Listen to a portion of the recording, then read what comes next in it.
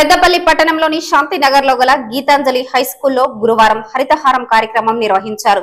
ఈ సందర్భంగా పాఠశాల ఆవరణలో 120 మొక్కలు నాటినట్టు అకాడమిక్ డైరెక్టర్ రేపాల రోహిత్ తెలిపారు.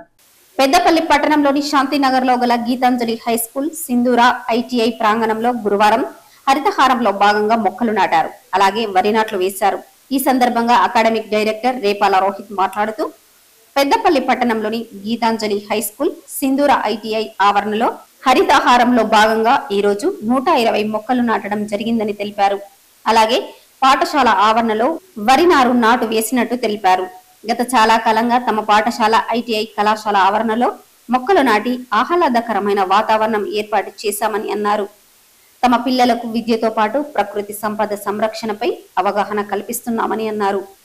మొక్కలు నాటడం, నీరు పోయడం, చెట్లను పెంచడం వల్ల కలిగే ప్రయోజనాలను వివరిస్తున్నామని అన్నారు. ఈ కార్యక్రమంలో హెచ్ఎం గోవర్ధన్, టీచర్స్ గట్టయ్య, రాజలింగు, విద్యార్థులు తదితరులు పాల్గొన్నారు. Hi, hello everyone to the town of Peddapalli.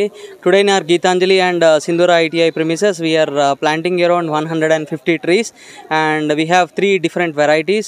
And to be honest, in the present scenario, we can see natural calamities due to lack of rainwaters, and we can see heat waves. And recently, we have witnessed 50 degrees in Peddapalli.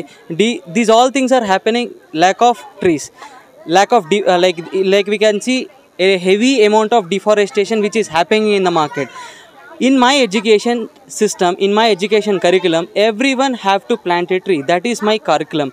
And even in my campus, we have around 260 trees. 260 trees plus 150 we are planting on today itself. This is a great achievement in our school, and to be honest, I feel very blessed in this climate, and I feel very blessed to have all planting trees and all. And not only trees, every year we are having live farming. Using organic things, we will do organic farming. Today we are having this organic paddy with the help of compost, with the help of paddies. We are doing this organic paddy farming and all. I request each and everyone to plant a tree in each and in your householding, and also everyone in the market. Not only books, we need some physical activities, and we need some physical exposure. Even coming to me, I don't know what is agriculture before coming to institutions and all. Here I am learning from my students and learning from my faculties, and I'm learning and I'm also doing all these things. I request all the students have a habit of watering a tree, planting a tree, and also have a basic information how to do farming and all. That is what we just want to say to the market.